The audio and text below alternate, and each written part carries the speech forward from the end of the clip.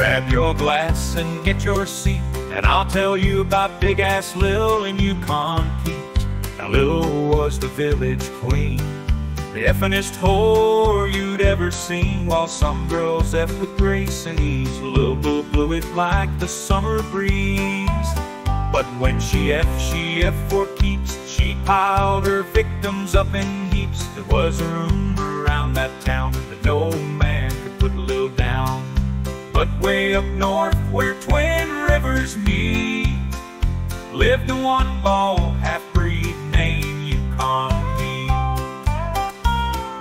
Pete was a dirty motherless soul who F's bear, sheep and woodchuck holes. He got a whip for Big-Lil, packed up his rubbers and came down the hill. He strode into town on size 32 feet, dragging 16 yards of that red-hot meat.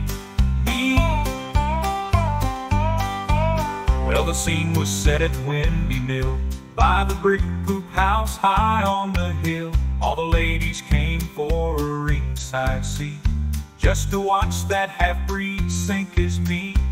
Well, they effed and they effed and they effed for hours, uprooting trees, shrubs and flowers. And Lil gave Pete a whorehouse squeeze. It popped that half-breed to his knees. But Pete came back with a Yukon grunt that popped out her eyes and split her. Well, Lil rolled over, cut 2 farts inside. Boys, I've been F-cut one more and died.